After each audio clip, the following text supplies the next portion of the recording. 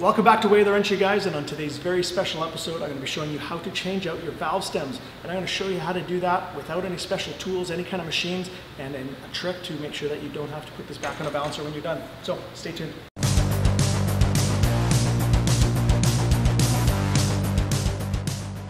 Alright, so now why would you be changing your valve stem? Well, these get old and every now and then they get brittle and they start to leak out the sides or even just fall right off and complete loss of air in your tire. If that happens, you've got to change them. But the most convenient time to change these is put brand new ones in whenever you're putting brand new tires, and that way you'll never have one of these fail. In order to be able to do this, you actually have to take the wheel and tire off the vehicle, so go ahead and do that until you're this state. Alright, now as for tools and what you're going to need to be able to do this job, I recommend a pair of safety glasses because we are dealing with compressed air. You're going to want a valve core removing tool. It's about $5 or $10. You're going to want a valve stem installing tool. It's about $10.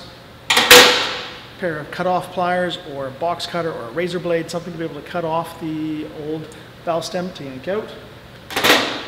Eventually you're going to want a new valve stem, which you're going to use the old one to take to your parts store to get a new one. You're going to want a piece of chalk. We'll talk about that later. Some other useful things is a cloth and some scraps of wood, which will all make sense in a bit. All right, step one, let's get the air out of the tire. So take off your dust cap, put it to the side, take your valve core removing tool, spin it until it drops down and meshes with the valve core, lefty-loosey, counterclockwise, till it wants to kick out, and then when it kicks out, grab it so you don't lose it, and let the air go out. Now, not to get too ahead of ourselves, we don't want to have to rebalance this wheel assembly because the tire has moved away from where the rim was. So take a piece of chalk and mark it on the tire really well and on the rim, somewhere where it's not just going to get wiped off. And we're going to use these to align the tire and the rim when we go to put it back together. And if you can line them up exactly, there shouldn't be any balance issues, and it's exactly how it was before. Now, in order to be able to get this old one out and the new one in, we actually have to have the tire separated from the rim a bit. We don't have to take the whole thing completely off, but we do need access into here behind this valve stem. So we have to break the tire bead. Now, if you have a tire changer, go ahead and use that, but I'm going to show you today that you don't need one. But for right now, we need to be concerned that when we do break the tire bead, that it is 90 degrees from our valve stem. That way we don't bust anything off like a TPMS sensor. So we can break here and here, and we only have to do the one side because we only have to access it here. The next step is breaking the bead of the tire from the rim. And if you don't have a tire changer, here's your DIY tip of the day. If you have another vehicle or you have a buddy's vehicle, you can actually use the weight of the vehicle to break the bead for you. So just make sure that your valve stem is 90 degrees from where you're going to drive the vehicle up onto the wheel's tire, onto the rubber, and we're just going far enough to break that tire from the rim. Not a bad idea to have someone help you doing this, but if there is someone helping you, make sure their hands are nowhere near this, and all they're doing is help guide the tire if it gets off track and telling you when to start or stop. But you can also do this solo. Just take your time and take a look. You just have to go enough until the tire breaks the bead.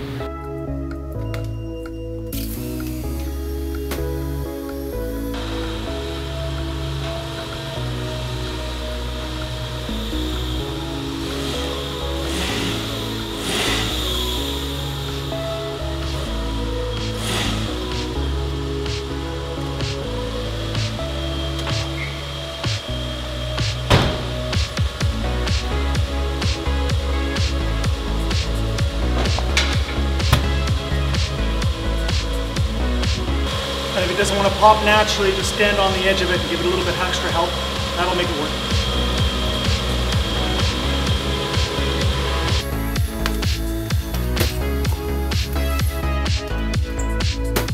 Now in this case, all I had to do is break the one side, and I've got it free enough that I can get to the back side of this valve stem, so I don't have to continue breaking any more beads.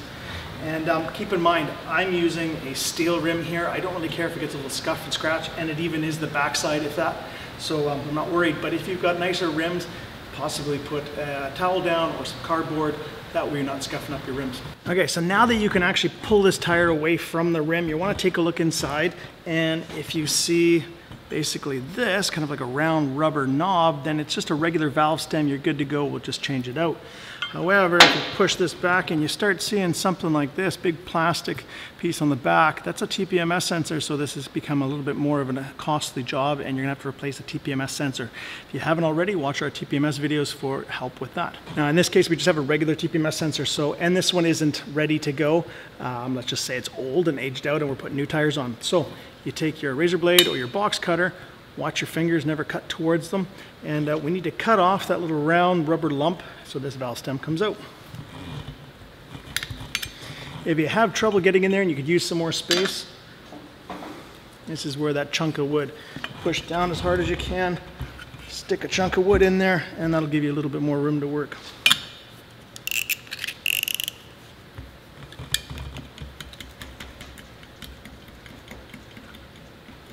And then you kind of don't want that rubber inside the tire rolling around for the rest of the day. So we're going to take a pair of pliers and just basically cut or rip off that so it doesn't go inside your tire. Now at this point, this should basically just pull out, and there's your broken stem. You're going to take this to your local parts store. I'd go to Lordco or Napa around here and take this so that you can get appropriate sized valve stem. Now what's really important is the diameter right next to that top round cap. That diameter has to match so that way it plugs the hole and doesn't leak.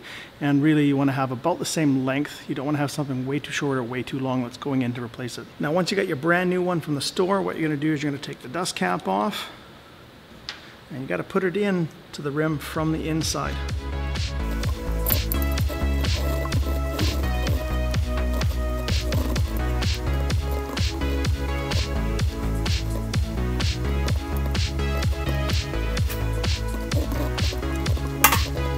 Now once you've got a little bit of it sticking out through the rim, you're going to take your valve stem installer tool, and that threads right down onto where that dust cap goes. So thread that on. Now the way this works is you basically just put this against the wheel rim, and this acts like a lever, and when you pull down on it, it'll pry up and pull in that new valve stem into place, and you keep going until it kind of pops into that little smaller diameter just before pulling the rubber head through. And if you got some nice rims, you don't want to scratch them up, that's what the rag was for. So I'll just put it like that. Or you can use a piece of wood, whatever's you're comfortable with. And simply just pull up. And it should make kind of like a pop noise and then feel pretty secure. And you can always just double check to see it went in. In this case, it still actually has to go some more.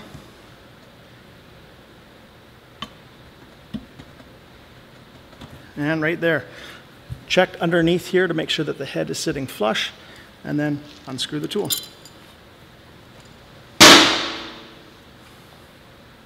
Don't forget your dust cap. We'll just put it on for right now so we don't lose it. Take your wood out and let's go put some air in this guy. All right, now all we got to do is put air back in there and make sure it seals up. So if you're not sure what your tire pressure is, open up your driver's side door, and on the end of the door or in the door jamb should be a decal that states in how many PSI it should be. So for this vehicle, we're going to go 32.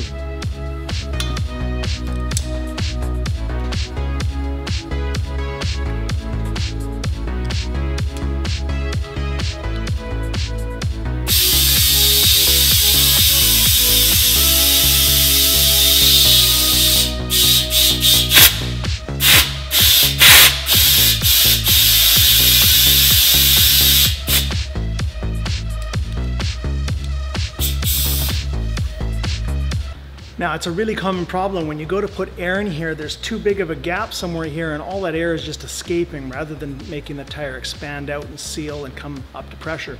So what you do there is you put your hand along, try to find where the biggest leak is, and the best thing you can do is basically just push against the tire and the rim to get that gap to kind of close up. And it doesn't have to be perfect, but just as much as that air can be stopped. And then as soon as it starts to move, then you know you've made your seal and you just keep going.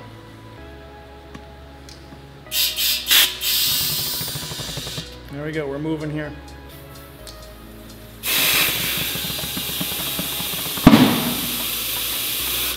Okay, that loud pop was the seal, so now we just got to go to pressure.